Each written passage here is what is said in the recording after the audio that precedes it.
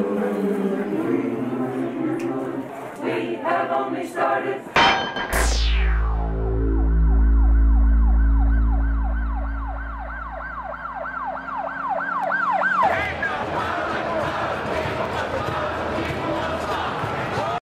The World Trade Organization is the only international organization dealing with the global rules of trade between nations. Its main function is to ensure that trade flows as smoothly, predictably, and freely as possible. The result is a more prosperous, peaceful, and accountable economic world.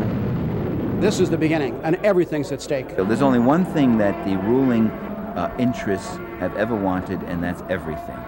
What we are against is trade at any cost.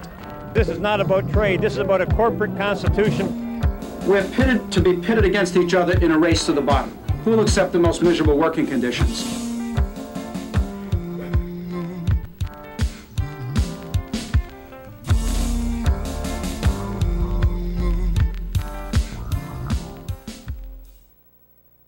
Tonight, the World Trade Organization meetings are being declared a failure. We shut down the WTO. We've made their meetings cancel. We've expressed to the world that we're not going to put up with this undemocratic system and this kind of institutions that push us down.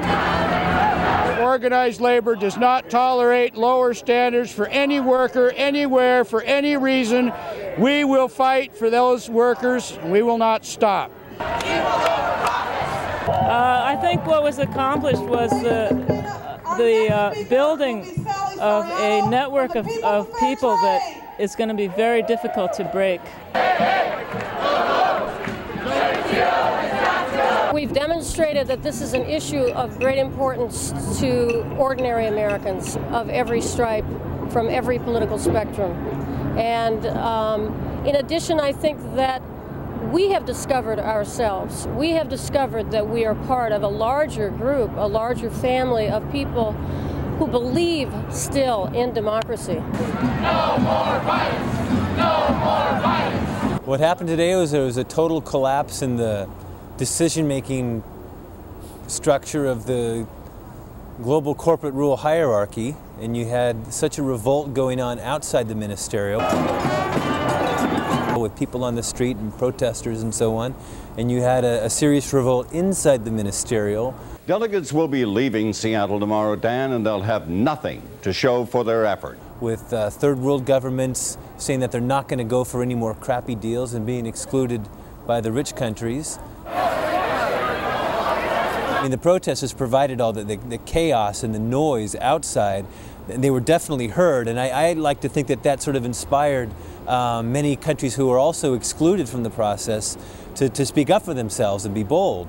And that helped grind things to a stop. The issues the delegates were talking about here and the issues the people outside were protesting about, they concurred. The only difference is that the people out there were not able to come in here. And I agree with the president of this country who said that we also need to listen to those people and listen to the issues that they're bringing forward. The issues that delegates had brought forward, particularly the ones from Africa, were not taken into consideration. The meeting was conducted in a very non-participatory manner, in a very undemocratic manner, very non-transparent, and therefore we felt that in many situations that we were left out in the discussions, and therefore we had nothing to discuss, therefore we had nothing to agree on. And a lot of delegates did agree with us as well. Therefore, for this reason, we feel that unfortunately this meeting could not continue in that manner. Ambassador Barshevsky from the U.S. and Mike Moore just gave a very brief and long-faced explanation for how there are deep crises within the institution. They said that the WTO is taking a time out. That something's going to continue on in Geneva, but there are no parameters or no timetables or really anything. So for us, it's total victory. The bottom line of why the negotiations fell apart was a combination of two factors.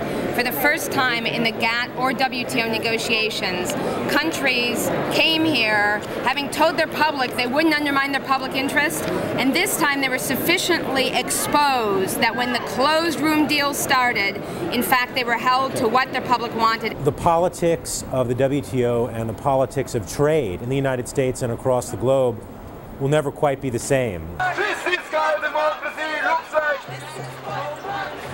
You cannot unite the world around jobs and productivity and trade without representation from the people, the real people, not just the bureaucrats controlled by the puppet strings of the dollar bill, but the real people, the workers of this world, the people who build the buildings, the people, the real people, the people on the assembly lines. You must include the people.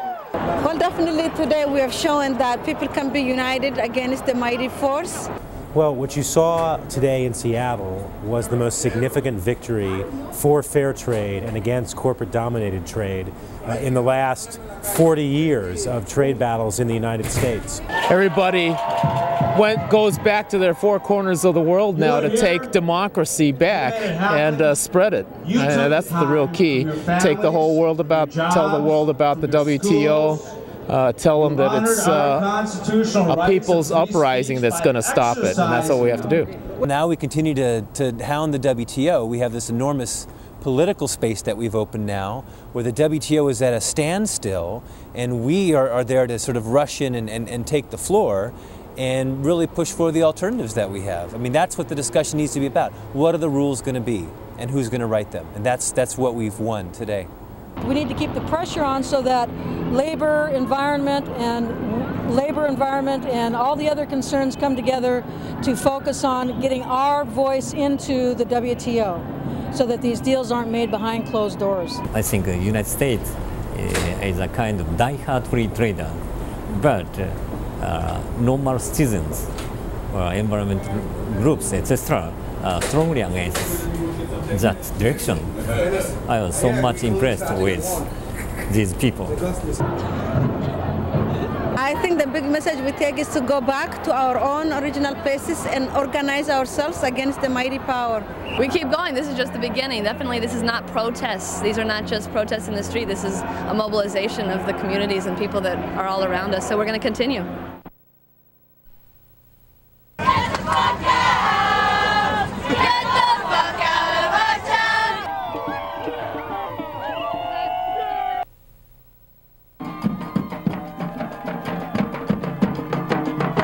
We're speaking out for the people.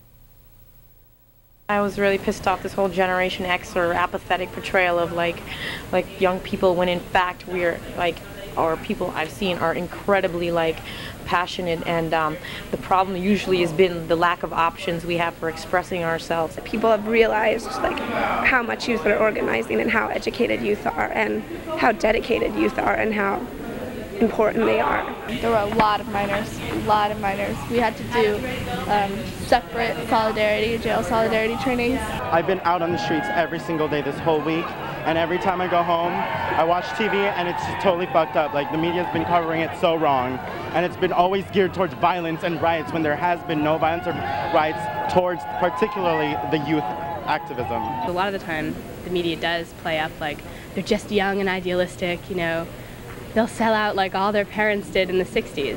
That's not what the whole message here is about. It's about getting our point across, having our voices heard. It's not about all that. People were turning against the youth as if we were all the anarchists and all. It was like turning against us when we should be in solidarity. So I said, the only violence that's been done has been by the police, and youth don't hurt people like WTO. I'm not really that surprised in a sense, because I knew we always had it in us.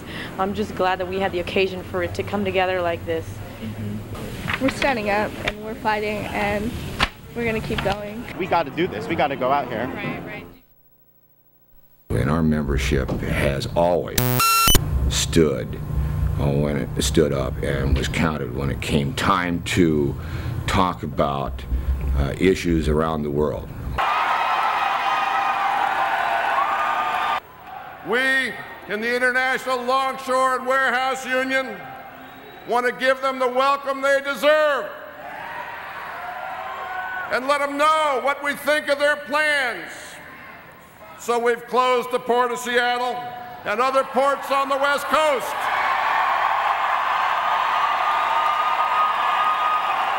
It showed the solidarity of all organized labor when we shut down the waterfront and stood shoulder to shoulder with the rest of our union members. This is kind of a, what should I say, a tool of last resort, and we have used it very sparingly, but you know, there have been times when we have refused to load cargo that was going to South Africa or unload cargo that was coming from South Africa, where we have been, we have deeply felt a connection with the people and their struggle. Our members finally realized that, you know, just because the cargo's coming in, we have to look at how it's being produced, and we were discovering child labor that they were using. The type of slavery, type of labor force they were using, and our members said, you know, morally, we've got to stand up.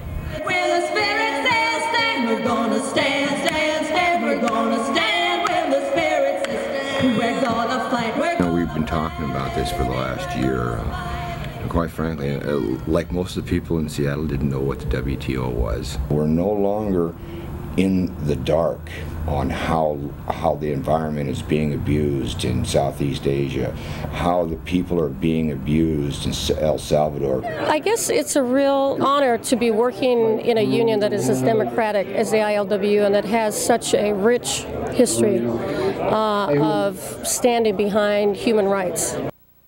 This is what I do every morning. Come down here and stand around, drink coffee. Mostly I drive heavy equipment. There used to be thousands of longshoremen down here. Now we're a number probably around 500, moving faster and moving more cargo. They're calling me right now to be dispatched. So I guess I escaped.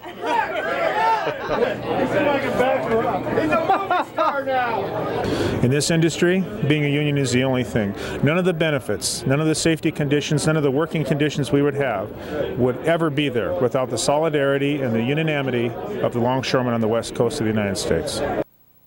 I think that one of the most exciting things about being in the march was the opportunity to link up with people from all over the world. And I think when you're dealing with a global entity such as the WTO, you kind of have to have a global voice. Some of the very issues that we hope to bring forward and to put on the table of the WTO now are being discussed, that without our presence in the streets of Seattle and without our massive solidarity by labor, not only in this area but across the country, wouldn't have been accomplished. We're going to keep that voice loud and clear, that you start treating your people with dignity. You start paying them a decent wage. You know, you allow them to organize themselves, you know, or you're not going to get your cargo moved as fast as you think you can. And we'll continue to be the forefront in the struggle for human dignity. Now that Seattle is winding down with the demonstrations and our efforts, we should keep the feet to the fire of the WTO. So the nice thing about an American police state is that while they do block off the street in this zone, you can still get to the local shopping mall.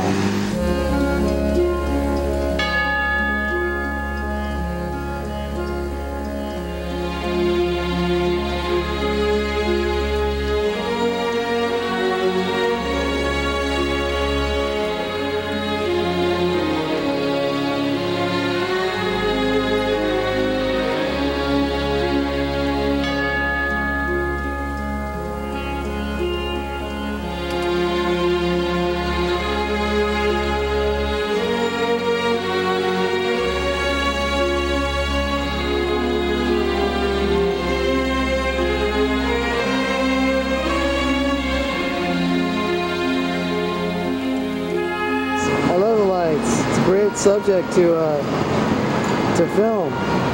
So can you tell me, are you going to have a chance to do some holiday shopping this year? Oh yeah, I do a lot of holiday shopping. That's great.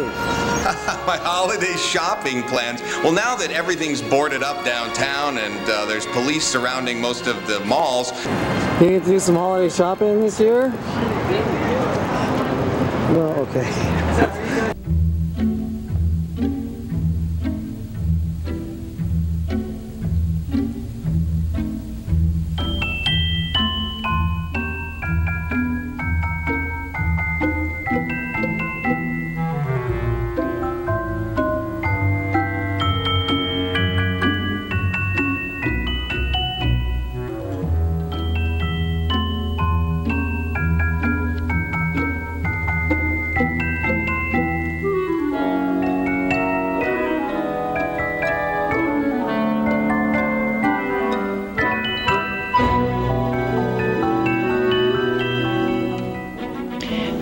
National Guardsmen have been working overtime this week to protect the city, and they're getting a lot of thanks for their efforts. In fact, some people are bringing hot coffee and treats to the troops as they stand in the streets.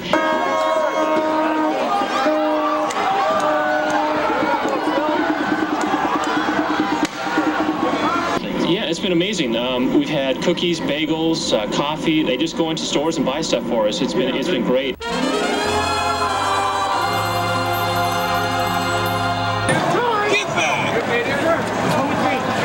You all right, dude?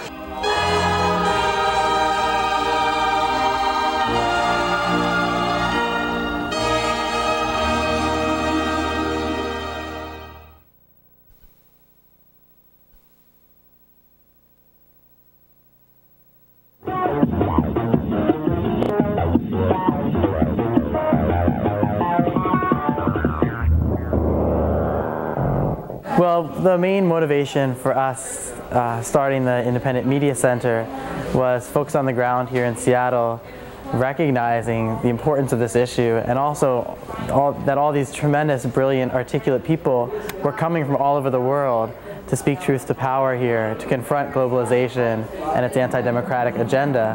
One of the critical aspects to this center is that it's been a clearinghouse of information for lots of individuals, not only who live in Seattle, but have been coming in from around the country and around the globe to participate in the events this week. And we are providing a base of operation for journalists and others who are going out into the streets and capturing the content, editing the content, and then distributing it over the internet, over satellite, over faxes, literally around the world. We have to find our own ways to get the message out. So because the revolution will not be televised by the corporate media, we hope that the information that has been presented to you by the alternative media is one that you will learn. What's really important to note about the whole center that's taking place is that it's fairly unprecedented. We've got teams that are covering video, we've got teams that are covering print. We have a newspaper actually being published every day out of this center. The blind spot, which is this paper, it's the paper that the Independent Media Center puts out every day during the WTO. And it's basically like a 11 by 17 fold over that's front and back, and which is pretty much all we can afford to do. I'm sure we could fill a lot more of it at this point. And this was today's headline.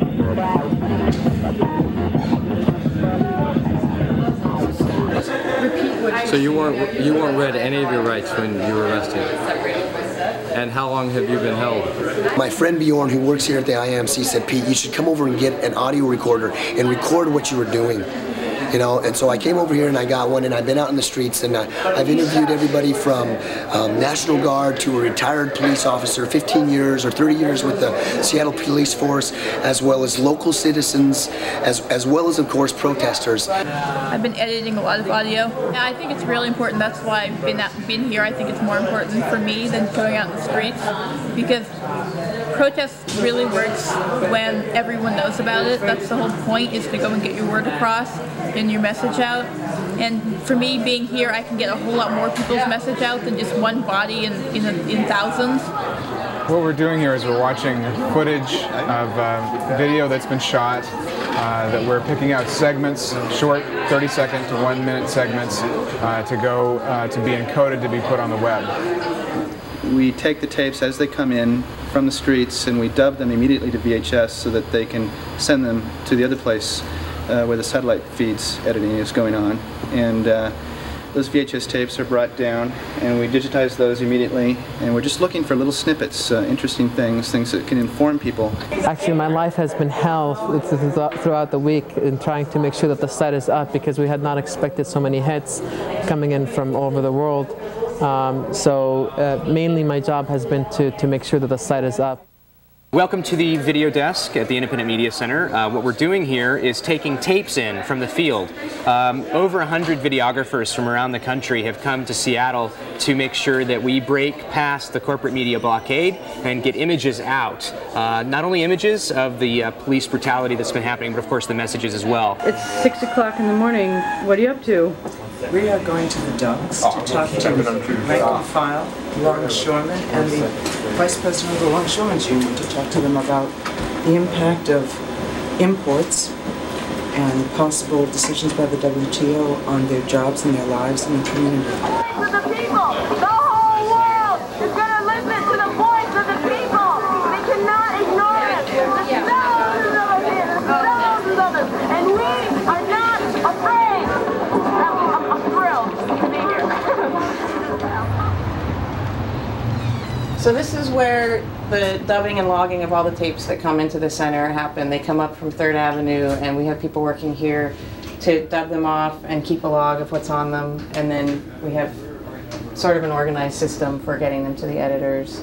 Given that we started planning this a month ago, we did 5 days of satellite casting, 1 hour a day, half-hour program production every day.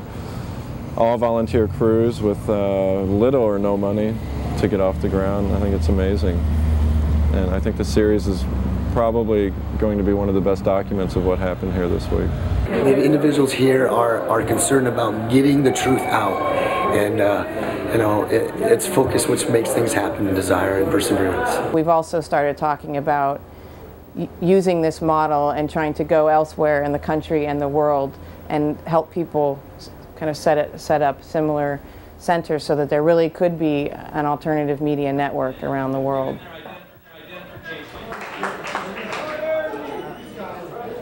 We have decided to stop to cry to them and start mobilize grassroots. The power is in the people. We have the power. Let's use it. Let's sound the drum. Let's get the alarm out and get the information out. And we are not afraid of Disney World.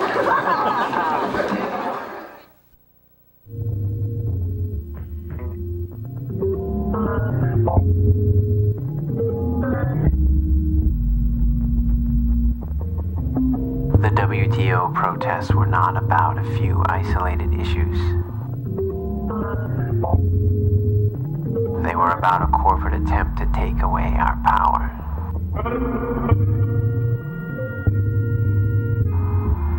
The brutality of the police was not the crime of a few individual cops. It was the reaction of a system threatened by the sound of our voices. In the streets, we did not ask for concessions.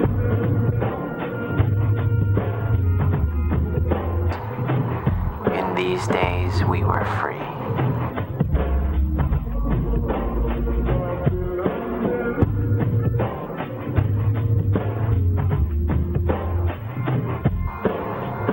This is what democracy looks like. This is what democracy looks like!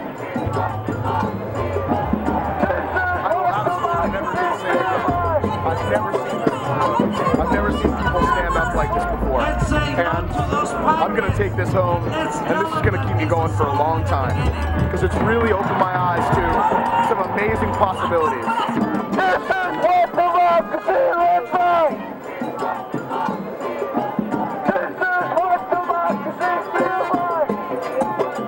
We've seen something that we need to be able to carry with us and keep going.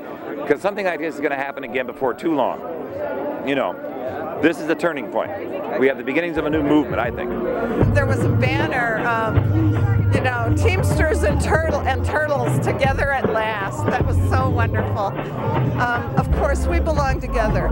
The same people who exploit natural resources exploit human resources. We belong together. It's time to stop feeling as though we are isolated entities living lives of unsatisfactory consumption and oppression. It's that we can do it. It's that we have it in us. Isn't this extraordinary? I've been around since the 60s and my dad in the 30s with the UAW, and this is really happening for the first time. It's great. The WTO went against too many people at once. You know, labor, environmental movement, women's rights, animal rights, every different type of group of people has affected by this in some way, shape, or form. And that's their worst mistake ever. If they had kept their power a little bit more hidden, then they would probably be okay. But you know what? They made the biggest mistake ever because they pissed off too many people. And now we're going to fight back. And we're going to fight back unified. And that's what's going to help us.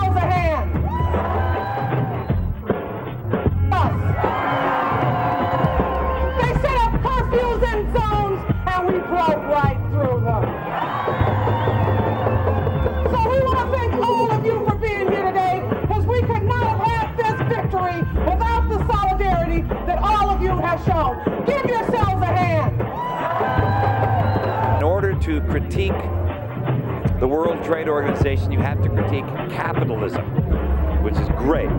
It's about time we were able to do that. And so this is wonderful. This is all labor. The ordinary people that work for a living. The unions are opposing it on an enormous scale. The entire West Coast was locked down. Nothing was loaded or unloaded on the docks from Alaska all the way to San Diego on Tuesday. The entire West Coast. I mean, this is major. This is major.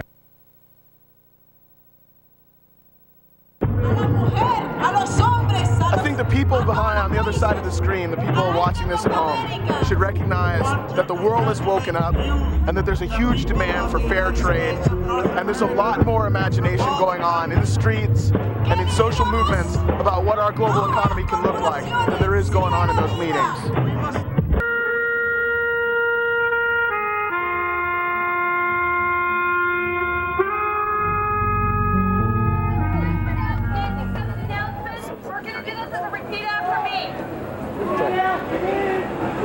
I am reading this off my pager. I am reading this off my pager.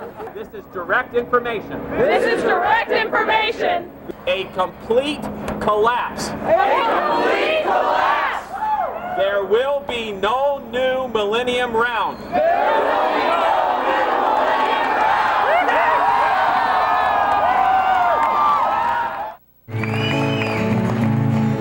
round. Was it Caesar Chavez? Maybe it was Dorothy Day. Well, some will say Dr. King or Gandhi set them on their way. No matter who your mentors are, it's pretty plain to see. If you've been to jail for justice, you're in good company. Have you been to jail for justice? I want to shake your